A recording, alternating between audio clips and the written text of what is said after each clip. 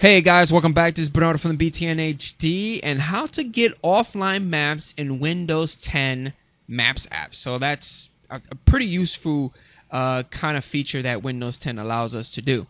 So I'm going to show you guys how to get it. So within your Windows 10 environment, you want to go into the Start menu, go into Maps.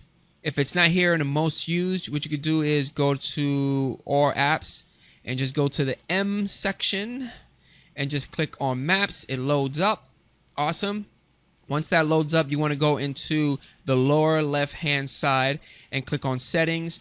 And once on Settings, you get the nice little options of offline maps. Just download or update maps. And I already downloaded Mississippi, so that means if I don't have an internet connection, I'm actually able to access the Mississippi map, which is pretty awesome.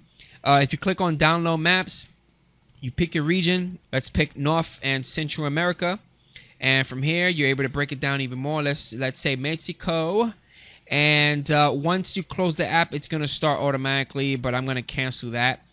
If you're done with the map and you don't need it anymore, because again, it's going to take a lot of...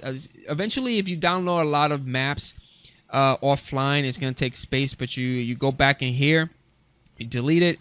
You can also check your map updates here as well at the very bottom. If you need to get back to this section, all you gotta do is just go to Settings, and within Settings you want to go into the System section, and that's where you find your offline maps. Other than that, guys, hopefully you guys enjoyed this video of how to get offline maps with Windows 10's latest map app. If you guys have any questions or comments, leave them right below. Don't forget about hitting that like button, because it does support the video as well as this guy, and I catch you guys on the next one. Peace out.